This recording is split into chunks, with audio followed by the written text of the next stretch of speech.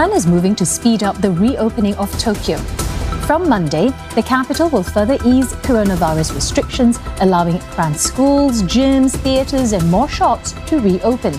That's despite an increase in new infections in Tokyo since a state of emergency was lifted on Monday.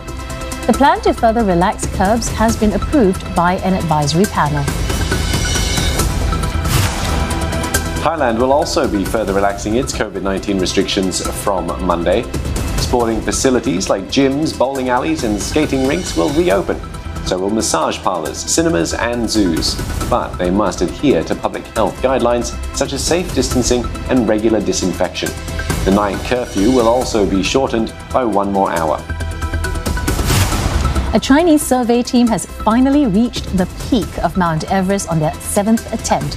And they're the first and only team to climb the world's tallest peak this year, with both China and Nepal banning foreign climbers due to the pandemic.